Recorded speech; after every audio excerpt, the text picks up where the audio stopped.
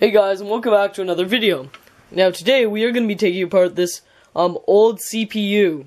Now it still works, but it's really old, and I'm just going to take it apart and get some parts out of it. So these things are fairly easy to take apart and contain a whole lot of awesome stuff. So you'll see these memory boards here. These are one of my favorite things. That's all gold plated along there, and we'll save these and we'll refine them in my video on how to make gold from household materials. So the first step that I'm going to do is take out all of those. So, any of these boards here, like that one or these ones, they all have to come out. They'll all have gold plating on them. So I'm going to rip all those out, and I'll be back in a moment. So, here they all are. Now, if you haven't noticed, I'm actually doing this on my bed, because if you look around my room, it's quite messy, and I don't really have any room to do this particular take-apart thing. So, anyhow, these are all the things. So we got 5 of these boards here with gold plated on them, and these 2 I thought would have gold plated, but it appears that they have silver plated on them. Now silver is also good, so we're going to save these, and we'll probably process the silver in a separate video. I do show a video on how to get it from silver relays, and dissolving this in nitric acid much the same way, we'll probably also do the same thing. So anyhow, we're going to save those. And these chips on here, the big black ones, they'll contain silicon, and I show how to extract that in a separate video. Now, I'm also going to use these little things there. You see they're all over. They're called monolithic ceramic capacitors, and they actually contain palladium. So, anything with a monolithic ceramic capacitor on it, you're going to want to save those boards so that we can extract off all those little things and make some palladium. I'll be doing that in a separate video. So just save these boards. You can see this one has a whole lot of different monolithic ceramic capacitors on them.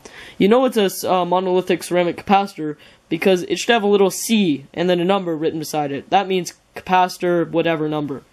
If it doesn't have that, then it's a different type, such as a resistor or something, and we don't want those. Anyhow, so we're going to put those aside and see what else we can get out of this PC. Or, sorry, not PC, what am I saying? CPU. I'll be back in a moment. Okay, so I went ahead and I removed the motherboard. So the motherboard has a whole lot of different stuff on it. You can see in there's some nice monolithic ceramic capacitors which are scattered amongst everything. And this is one of my favorites.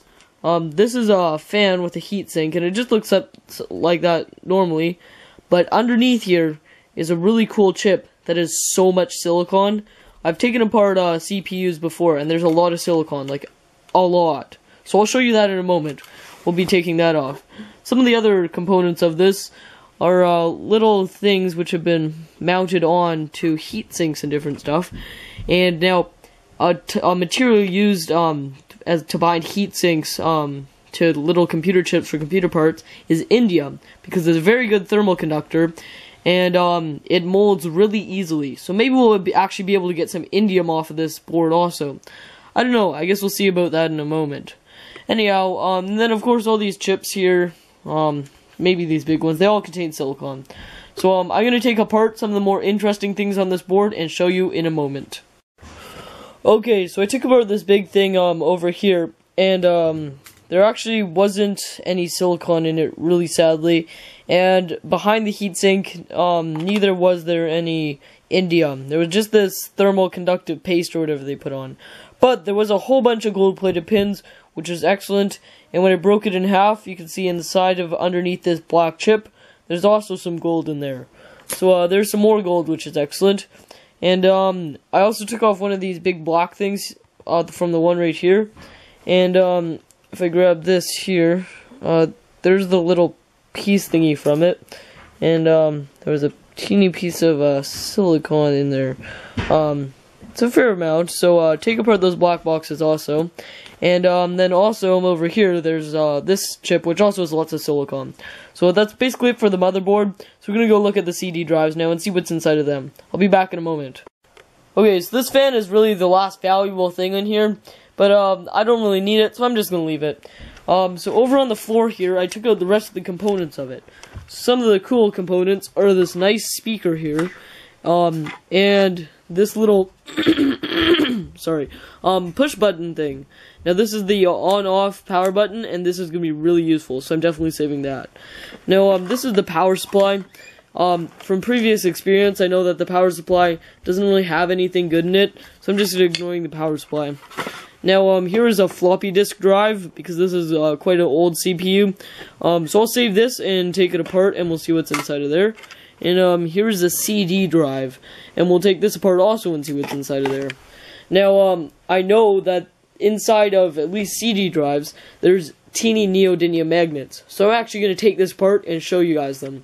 So I'll be back once I've taken off the casings of these two things.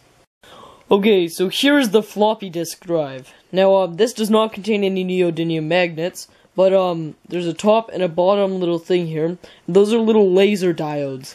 So I'm gonna chop these off and save those because laser diodes are quite useful.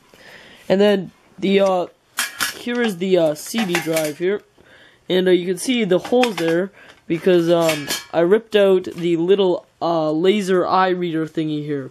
This is what's going to contain the neodymium magnets. So basically you're going to chop off this piece of metal or whatever, and somewhere near this little beam, eyeball beam thingy there's going to be two quite powerful small neodymium magnets.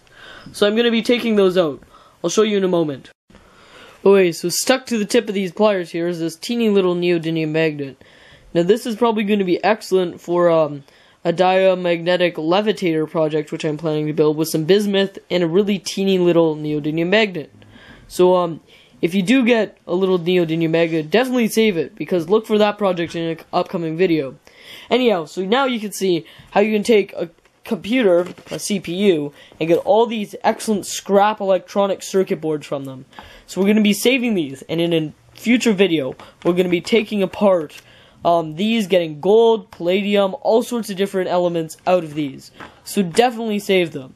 Anyhow, so hope you guys enjoyed this video, and I'll see you in some upcoming videos. Okay, bye.